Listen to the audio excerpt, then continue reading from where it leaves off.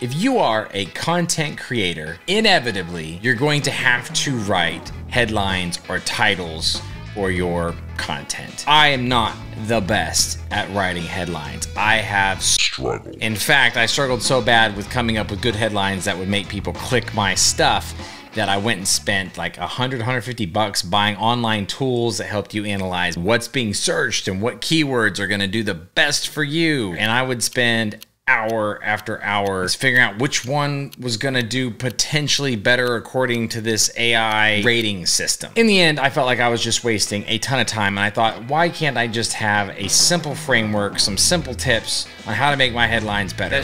I feel like that shouldn't be like a hard thing. Just give me just some general tips. And that's when I found this book by David Ogilvy, who is like a master at advertising and marketing and headlines, and I read it, and even though the book is like 40 years old, it had some fantastic things to say when it comes to headlines. So I want to give you a few of them.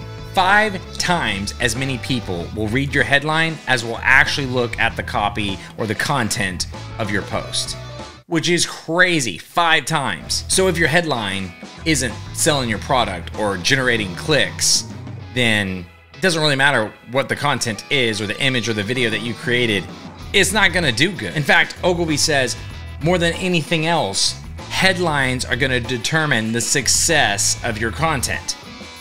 Above video, above the copy, above the groundbreaking news, above all of it, the headline is it. So here's 7 things that Ogilvy said to do, and I started putting them in my headlines, and they definitely work, and they do a lot better. First, promise the reader a benefit to engaging with your content. Right off the bat, if your content helps them do something, put it in the headline. If it's gonna point them to something they need to know, put it in the headline. The benefit should be front and center, right there, first thing that everybody reads. If you've got news or some sort of groundbreaking thing going on with your product or your service, if you've just started something that's brand new that the world needs to know about, that should be in the headline. It should be there so that people see, hey, this is a new thing. You should engage with this new thing.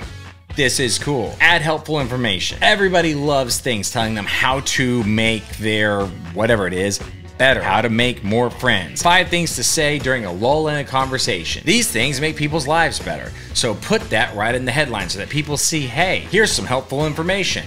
I would like that helpful information. Thank you very much. Number 4, anything over 10 words, probably bad. You should keep it less than that. You should go from like 4 or 7 words, somewhere in there. That would be a fantastic headline size.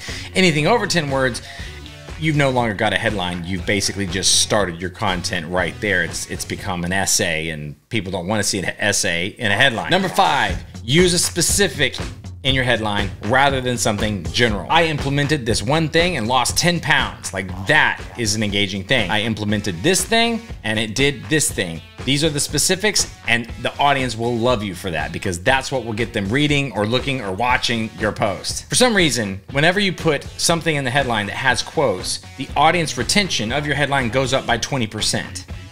I don't know why. I guess people think that it's smart, or maybe it's wise, or it's coming from a super famous person and therefore they should take note. But for whatever reason, if you put something in quotes in your headline, it's gonna do better.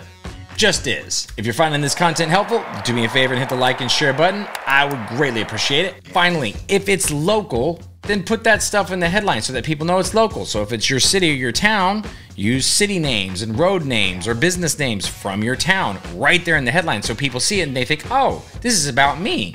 I see that place all the time. I drive on this road all the time. I should read this because this pertains to me. It will engage more traffic with your specific audience because they want to know about it because it pertains to them. So do it. The worst thing that Ogilvy says you can do is to not use a headline at all. He basically says if you do this, you might as well be throwing your time and your money out the window like it's trash or something. So you should definitely put in the headline. If you haven't read this book, you surely should. I'll put a link down in the show notes below. I'm out.